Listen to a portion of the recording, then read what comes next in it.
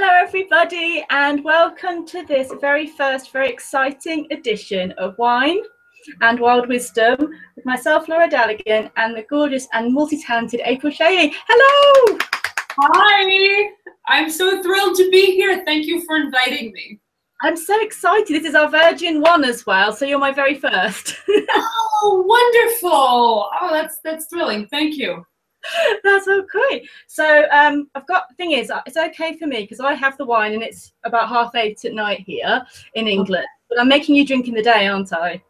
Yeah, but that's fine. It's a good excuse, you know. It's a Monday. It's 3-something p.m. here in Salem, Massachusetts, and I'm gonna have a little wine and, you know. Excellent. So this is a Salem to Glastonbury broadcast, and that's pretty cool. It is. I've always said that they're sister cities, you know. Remember when I visited there once. Unfortunately, I didn't meet you when I was there, but I met quite a few really great people, some of whom I still keep in touch with. And I thought, gosh, you know, there should be something set up. You know, there should be some official way that these two places are sister cities because they have so much in common, you know. I bet Salem's a bit bigger than Glastonbury, though. Yeah, it's bigger. It's closer to Boston, you know, so it's a little bit more urban, you know. Yeah. But it has some of the same feel. I would really love to come back there and visit sometime soon. It's such a great place. We shall make it so. We shall make it so. We've just about got Google Plus working. The next step is getting you over here. Right. Like, really. You know, when I got there, I like ran up the tour. I was so excited. I was like, "This is what I read about the Miss of Avalon." You know, it was the first little witchlet. You know, learning all this stuff. That's the best word ever. No, I have to come to Salem as well. I've seen lots of pictures of all the witchy stuff there. It looks amazing.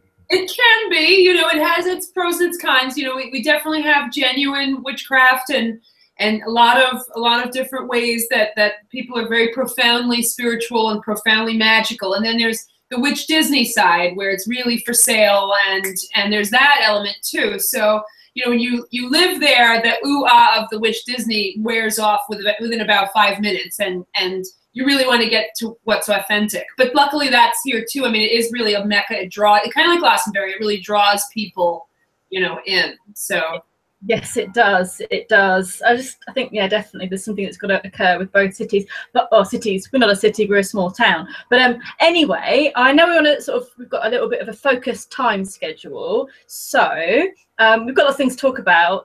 Goddesses, sex, death, Babylon, Samhain, equinox.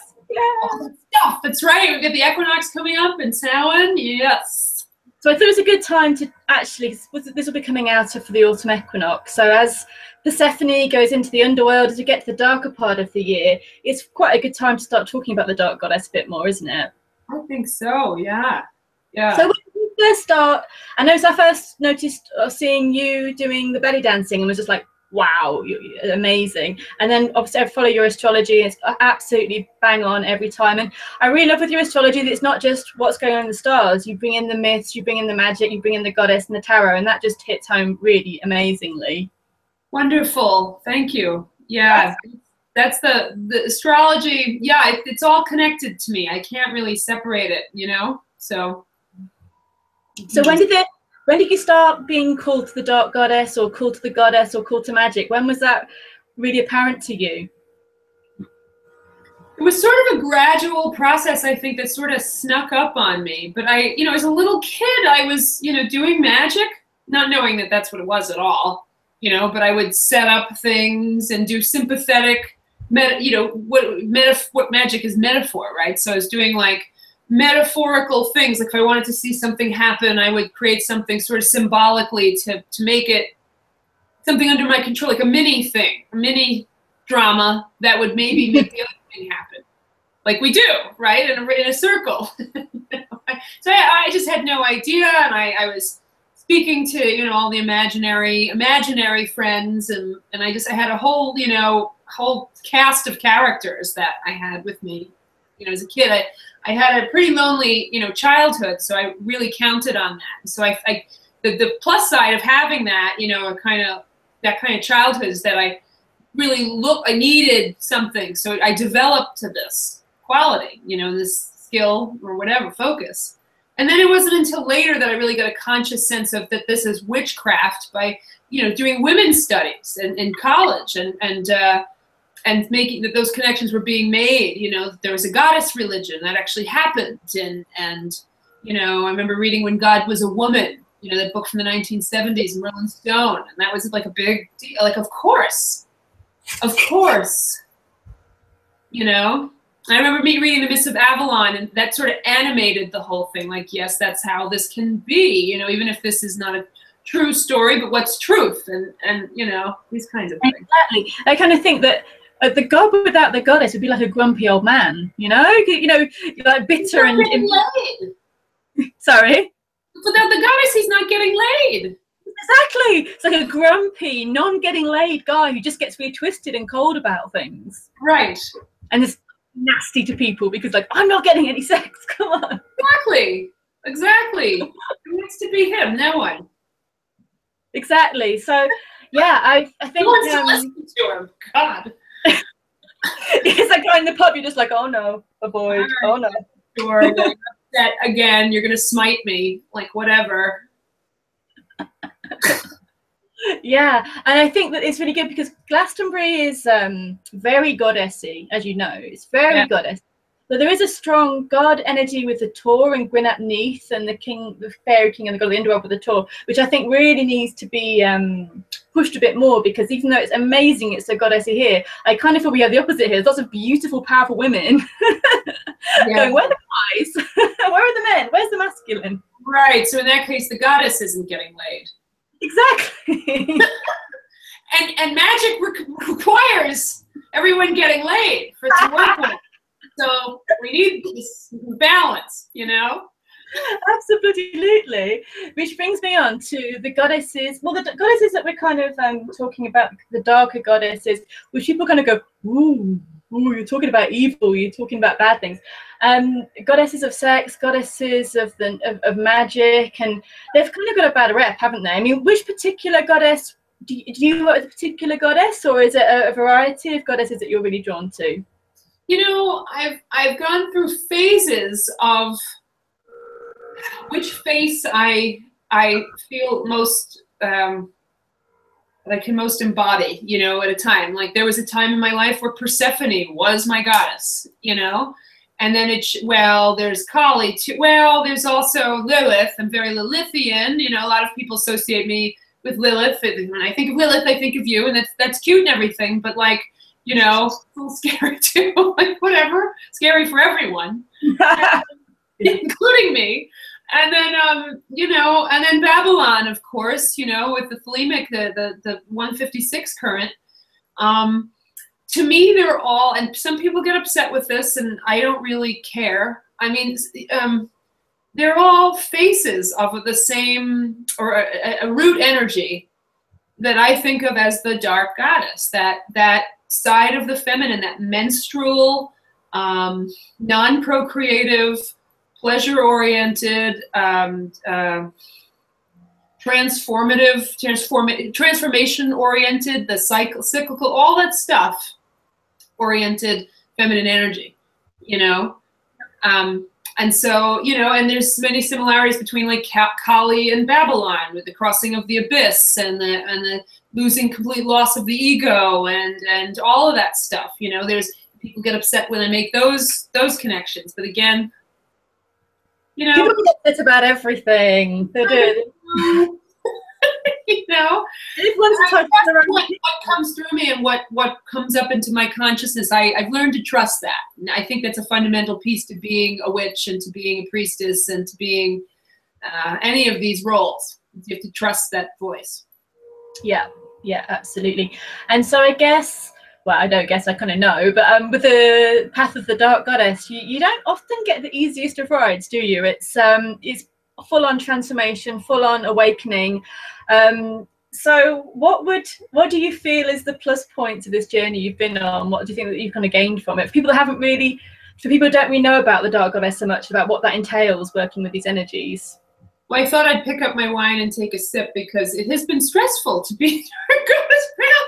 You know, I mean, really, you know, like, I mean, yeah, I once I knew that that's what it was, that it had a name, I recognized my life, you know, because it had already been like that. It had already been, I'd been challenged at every turn as a child.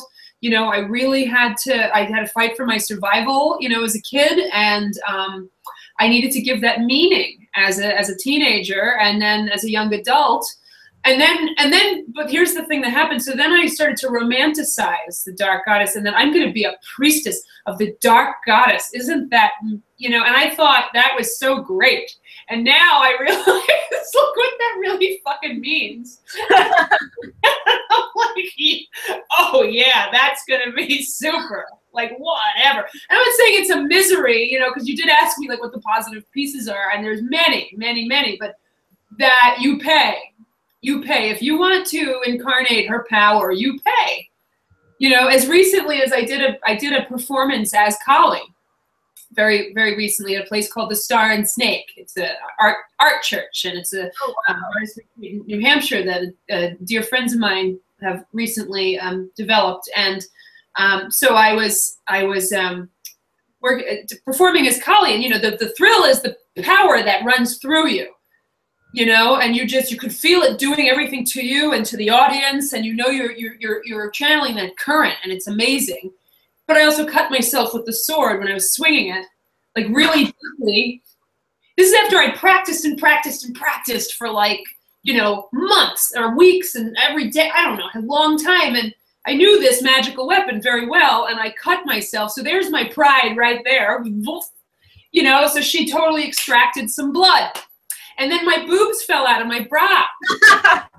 So I did this thing where I'm like jumping with the sword. I'm feeling real fierce, and then my boobs came out. So I'm bleeding from a gash, and my boobs are out. The blood. You really. So I had to like, you know, I'm dancing, and I have to like put them back in with my back to the audience, but I'm trying to like look like I'm dancing, like I'm doing that on purpose. And so that's the kind of thing, you know. You can't identify your ego with it. You can't. You can enjoy the power as it moves through you, and do your best to direct it. But if you identify with it as you are that power, you have made a big mistake. Yeah, definitely. And I think a lot of people, well, not a lot, but I know that happens a fair bit with, I'm with the dark goddess, I'm doing all this, look at me, glamour, look at my power, and you're just going to go, oh gosh, and you wait for the meltdown to happen, and it invariably does, doesn't it? It's like you kind of hook into as a way of control or a way of kind of bigging themselves up.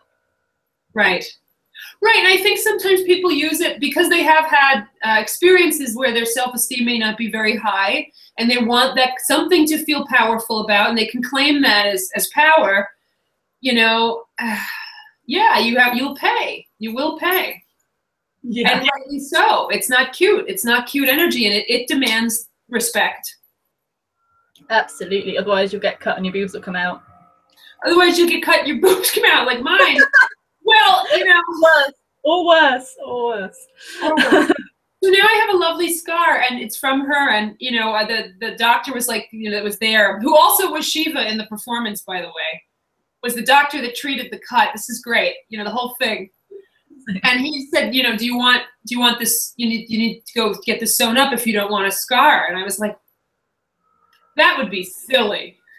Yeah, this is not a if I went through this, I want a scar, you know. So, wow, that's amazing. That's a good story. So yeah, and I know that it's interesting. You know, I see the sort of dark goddess Celtic. I've always worked more with the Morrigan, which the Irishy dark goddess side.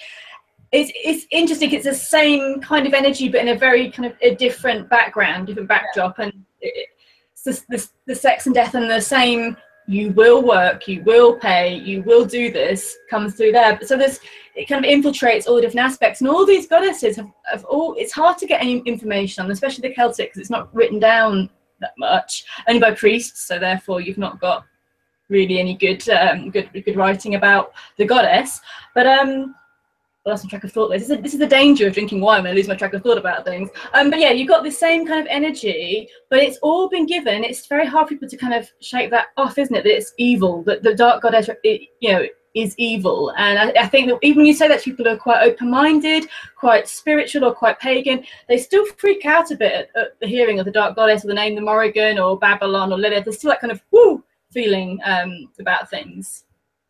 Yeah, I would agree. I've heard that, and I've also heard that I'm being negative.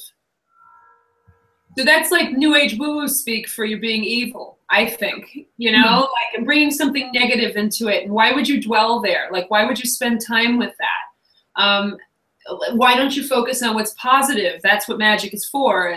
And my feeling is like, oh, then you've missed a whole wealth of power and energy and beauty and experience and all the things that she brings. I mean, ultimately, the dark goddess in any of her forms, what she brings is illumination.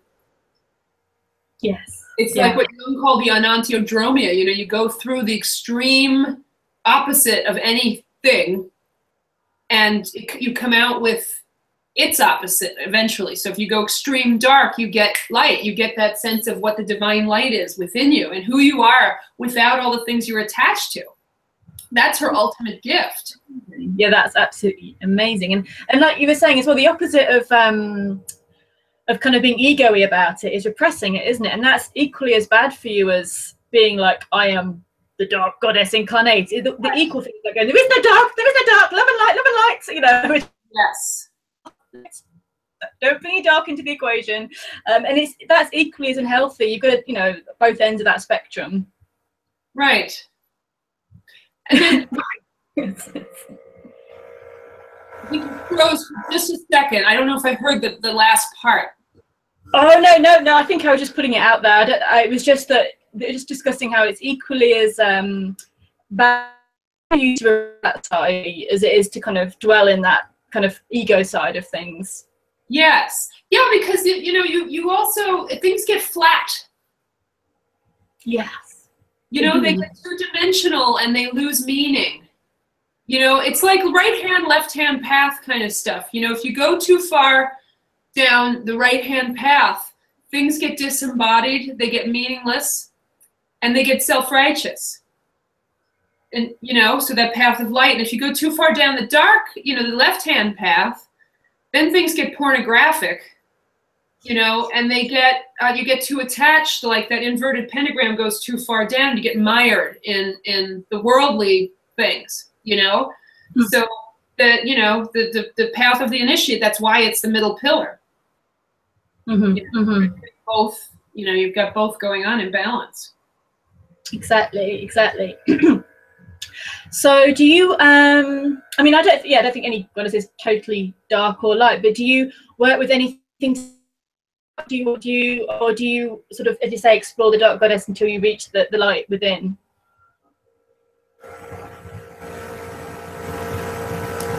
We've frozen again. A little bit there. So if you could just ask that time. No, it's cool. I think my internet's freezing. I was just saying, do you work with any other goddesses, any goddesses that are thought of as lighter goddesses, or do you work with other aspects of the same deities to get to the lighter side of things? I work with Venus a lot. I work with Aphrodite a lot. And I think she's got both of those sides, She's the goddess of love, but she's also the goddess of war. And what's the difference? Because, and of course, there's a huge difference. I think the universe is made of love, ultimately, like love in that larger sense. But, Venus has to do, I think, with creative, sexual, or passionate love, personal love. Of course, you could look at her different. I mean, again, if you look at any goddess for any long period of time, you can see all the goddesses within them and all the aspects. So you could, they can always do that. So I do work with Venus, and she's considered to be sunlit. She's a sunlit goddess. She's always nude. There's nothing. She hides nothing. And in that respect, I connect her to Babylon as well, who's a red goddess. Some would not even say she's a dark goddess at all. So they're both always naked. Lilith is always naked. There's that part of the instinctual self. But Venus is kind of cultured, though, too, in a way that Lilith is not, really. You know, Babylon has culturedness to her as well. But she's like, you know, riding a beast. I mean, you know, she's the holy whore. Venus is the holy whore also. But there is something very about aesthetics that Venus is about. You know, she's about aesthetic and things being pleasing. She's sort of the cosmic courtesan. You know, she wants to get along and have things be pleasurable. Whereas the other goddesses are kind of about pleasure, but it's like a little more raw. Yeah. Yeah, you don't see Venus on the back of a beast, do you? She's always kind of very demure in her poses. It seems so, yeah, but always naked. So it's interesting. Always. Like she shows that she's with the rest of the gods. She's like, I'm part of this pantheon, but I'm naked. You know. I forgot my clothes. Don't forget, I still have my roots back there in those raw, you know, feminine forms. But I'm here right now, you know, with my pretty hair and my flowers. Exactly. Yeah. So she's kind of I think you look back at Venus's history, isn't she? She is Ishtar, basically come to Greece, hasn't she? Isn't she really? I think so. Well, that's obviously we don't know, but that seems to be the way it works. But yeah. So with Babylon and the Red Goddess, could you tell people who don't know much about her, because there isn't that much to be, you know, unless you're in the know. There's not that much on, you know, about her to sort of read or to find out about that's actually useful anyway. Right. There's a lot, like she's sort of it's funny because, you know, most people associate her with Aleister Crowley, of course, you know, and I mean, I love what he did with her because he sort of pulled the evil, you know, whore out of Revelations and made her holy. And this is one of the reasons why I'm a Thelemite. I mean, partly just that in itself is taking that, what the Revelations tried to do to the goddess and turned it on its head and saying she's the holy of holies. I mean, I think that's amazing. And he brought a lot, you know, he was at least a huge part of bringing the goddess back into ritual magic and all this kind of stuff. But, you know, I think she's more ancient than that. I think that anytime we're trying to claim her as only this, and this is her, the goddesses always rebel against that, you know. And there are, just as a side thing, I mean, there are a lot of real concerns, like about like somebody like Kali. You know, there are definitely some really important social concerns around colonialization or colonization, and people using these goddesses out of cultural context for their own purposes, and I get that. At the same time, I think these goddesses all have their own current that no one gets to own or direct, really. They tell us, we don't tell them. And it goes both ways, I think, actually. Because we are the goddess, too. So it's very complex, I think. So Babylon... Yeah.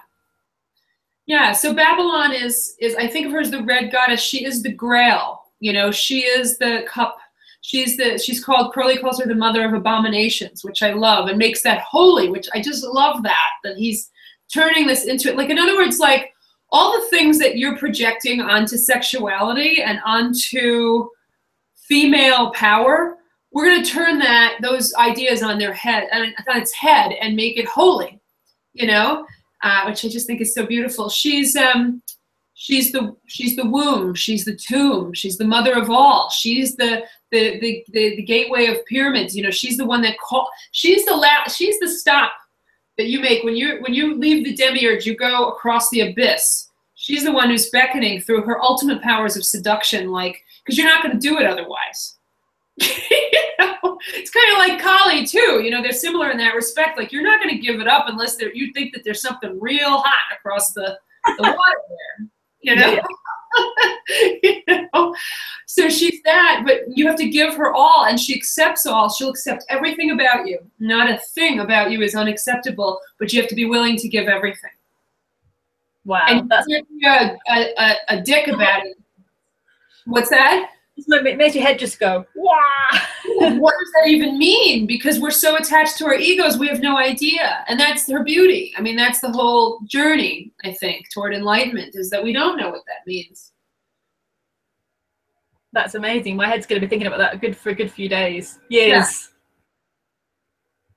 It's good. It was amazing.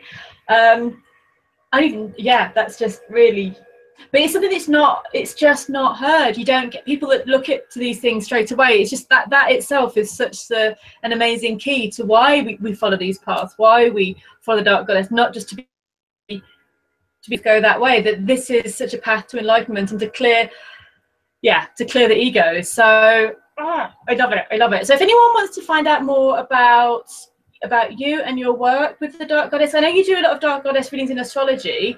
How does that work? How do you bring it shadowing in people's issues and how to move through them in the astrology? But how do you work with the dark goddess in astrology? I know is it Dark Moon Lilith, isn't it, that's in the chart, which is quite a powerful one.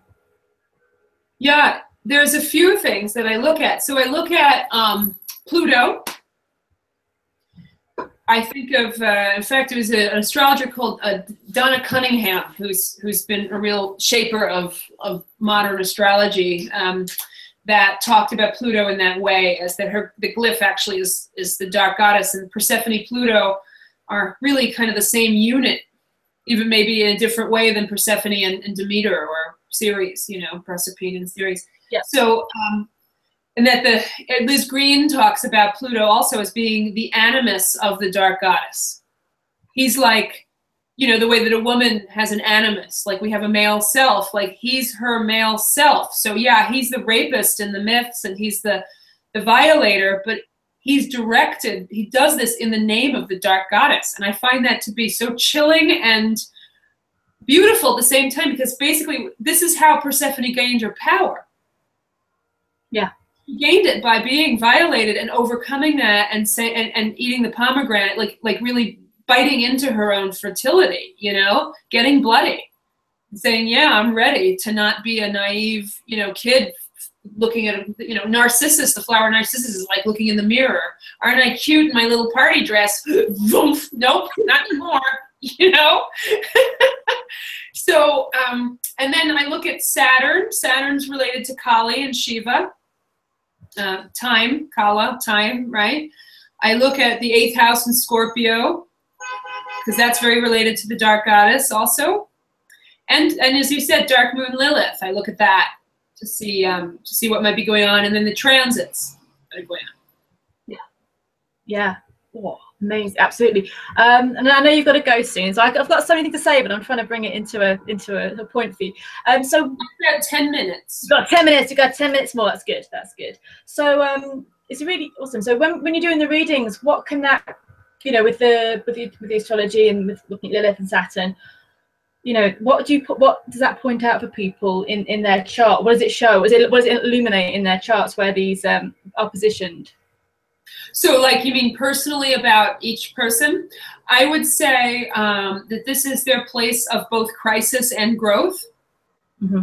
This is the place in their chart where great deepening is required, where that where they might access their Kundalini energy. Again, that's a term that gets thrown around, and many people who are really into Tantra and have studied these Eastern yoga and Tantra very, very deeply sort of resent that people sort of say, yeah, Kundalini, like that snake thing. You have to get started somewhere to actually get acquainted with it. So, you might hear my dog snoring. His face is on my lap. Oh, yeah. Darling. Boy. His name is Gwyn. He's a famous puppy. He's a kind of famous dog. If I tilt this so you can see him, everything will fall, my wine and everything. But all that kind of stuff, like where one might have probably had crises in their lives, and giving it. So part of my task, I feel like when I'm doing this reading, is giving that meaning. Like, this is where these kinds of things are probably coming up for you a lot, and this is the medicine. This can give it more meaning to you. There are archetypes that we can talk about, and mythological stories that we can talk about, where you can actually get wisdom from these goddesses that never did this and do it all the time,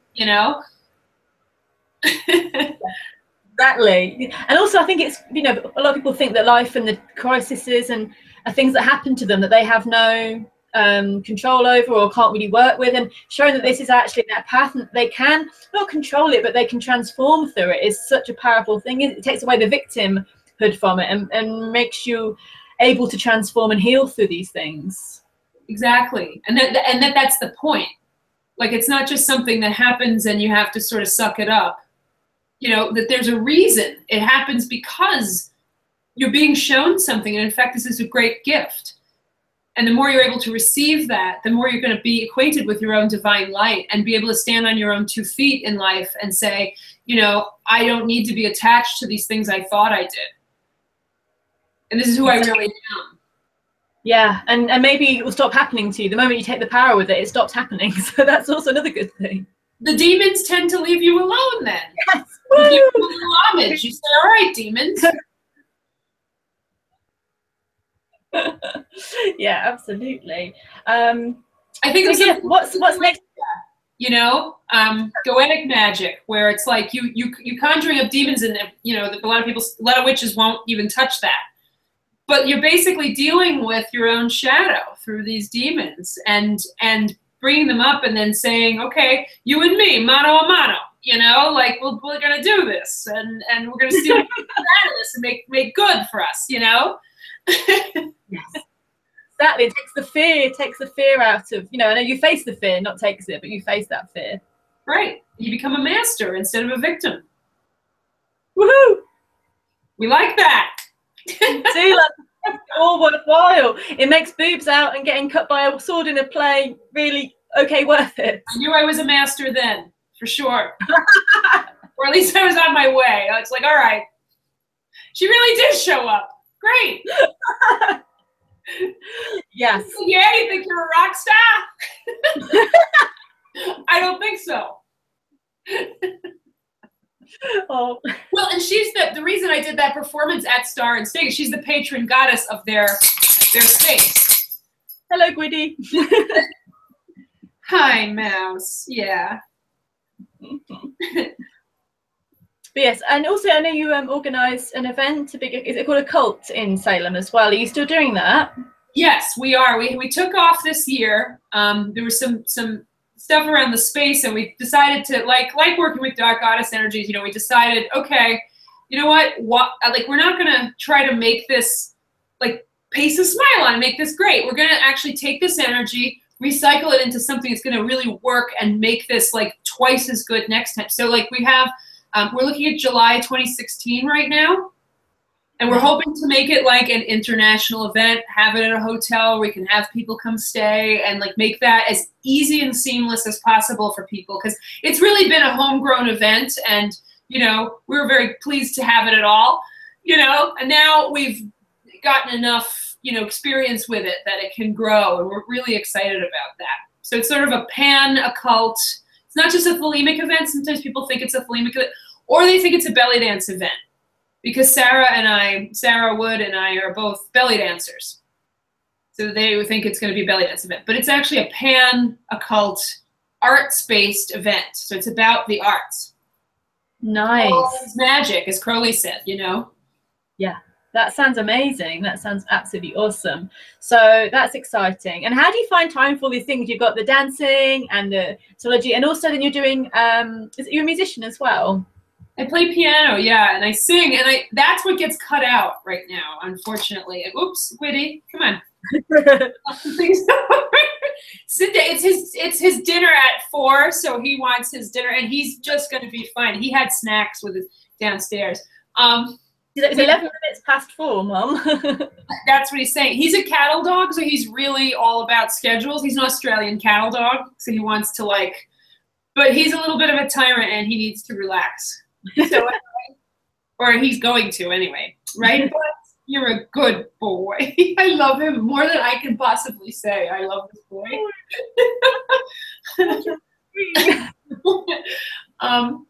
So what was the question? Oh, a cult.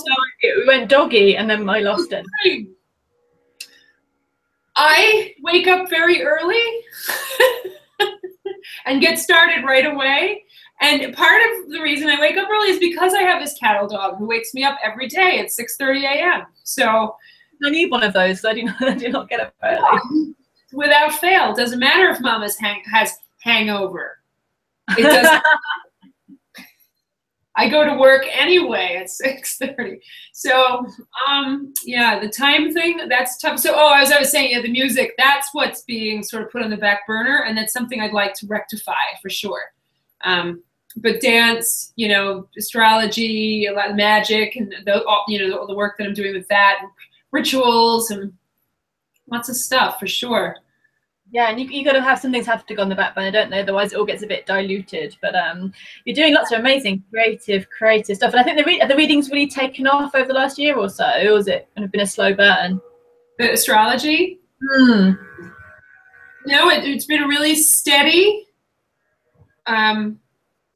journey upward with it. It's very. I'm very pleased. You know, so I think of like my belly dance piece as like my Babylon. And then my astrology is my Nuit self. You know, you think of those two goddesses as being the two, you know, in the Fleming pantheon. Nuit being the starry sky, and Babylon being Babylon. You know?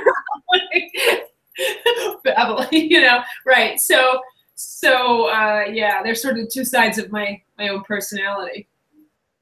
Oh, so that's a good balance. I think that's an amazing balance. So if people want to get hold of you for readings and things, where can they find you if they want to get their own astrology chart looked at? And especially in the way that you work, which is just so holistic and it just feels so deep to the core. It's the last thing you're doing is skating over the surface. You're just going so deep with people. How can they get hold of you? AprilsAstrology.com is a great way. And my name is spelled AEPRIL, so that's, and then you know, astrology. So that's the link at the bottom underneath the link will be down here. Great, thank you for doing that. And then, you know, I have my New Wheat reports every Friday. So those are brilliant. I love the post you put up today with the cat's face about the eclipse. I was like, that's it. That is how I feel today. So, totally, that's when I saw that. Well, you know what I did? Because I was looking up the word intense because I wanted to get to what's the root word, like intense. Like I think I'll get something out of that to write about. And then I went to images of intense, and that cat was the first image on Google, and I was like, perfect. Totally. I love that a cat is the first image of intense. I don't even know. I can't even. I just saw it scroll up on Facebook. These pictures scroll up on Facebook, and I was like, I feel like that. I feel like yeah, totally. He's all like he's all psychedelic colors and stuff too, you know. It's great. Oh yes, because the eclipse. So we're in eclipse season, and was it yesterday? Wasn't it? Was the new moon eclipse? Yeah, yesterday was the new moon. Well, yeah, new moon solar eclipse. Like all solar eclipses are new moons, and you know, not all new moons are solar eclipses though. So it's like a new moon on steroids. You know, right? That cat. There's that cat in here as well, so people know what we're talking about. They're not just doing this. We'll have to put the intense eclipse kitty. Oh my God, it's been like that, you know. Like definitely, I feel like I'm moving really fast, but it's also a great opportunity for a reset button. Mm-hmm. You know, yeah. So eclipses, and they're thought of as a shifting of power because the solar means the king, right? The sun, and when it means an eclipse of power. So the power of the king shifts. Ah, that's very interesting. It's interesting as well. We had a new party leader, political party leader, to take over yesterday as well. So that's kind of interesting. The dates they choose to make these things happen. Yes. Right. Right. That's a whole other conversation of things. But yeah, I thought I'd get away quite lightly with the eclipse, then cried all day today, and I was like, I thought I got away. I didn't get away. Oh, it'll get you. And then it doesn't always hit you on the day that it happens. You know, it can be like weeks before or after. There's lead up. I think that those of us who are really sensitive, it doesn't happen this way every time, but often if we're sensitive people to currents, we'll have the crisis before. And then we'll be the ones who'll be fine, like when the eclipse actually happens, and then everybody else is freaking out, you know? Yeah. And then we have the blood moon coming up, and that's a really, talk about the dark goddess, you know, we're talking about that and the red goddess, like the blood moon that's coming up on the 27th or the 28th, 27th, I can't remember, it's on like right on the cusp of those two dates. I don't know where it'll be for you guys. But that's going to be a whopper too at 4 degrees Aries. So that's very red goddess. It's very dark goddess, bloody, menstrual, crony, hormone thing. Just all the feminine stuff, you know, because that's the moon getting eclipsed. So it's, you know, yeah. So that's like all emotions, reset button on the instinctual self, you know. Yeah. And go ahead. So you can never prepare either for the eclipses, can you? Because they're going to hit you in any random way. So you're like, okay. Exactly where you're not prepared. Because if you think you know where to prepare, you're using your conscious mind to prepare, and where it hits you is your unconscious. So you can't possibly know because it's unconscious. So you can't do it. You have to just wait for it to happen and say, thank you. I needed that spanking. I'm just going to cry for a day now. Thank you. But it shows you exactly where you're not. It shows you, it's like a mirror showing you the back of your head. You know, you can't see it. Yeah. What I was going to say is I see your art in back of you there. It's very lovely. Yeah. Looks like there. I thought with the yin and yang and the dark and the light, I thought it would be a nice one to have. Yeah, absolutely. And I'm such a romantic. I've got flowers, I've got wine. Do flowers and wine. I just have my green background that I always have for all my New Eight reports here. And there's some sun on the, I see some flash of something over there. Something on the wall. I don't know. It's a little spirit just sort of hanging with us tonight. Yeah, I think so. Well, I better let you go because I know you have to head off. I don't want to make you late for the rest of your day. Thank you. But it's been so awesome. Thank you so much. It's been hilarious and insightful as well, and a little bit wild wisdom and wine. And that's exactly, I think we've kicked this series off in the right spirit, I think. I think so too. And we managed to pull this off with Mercury going retrograde.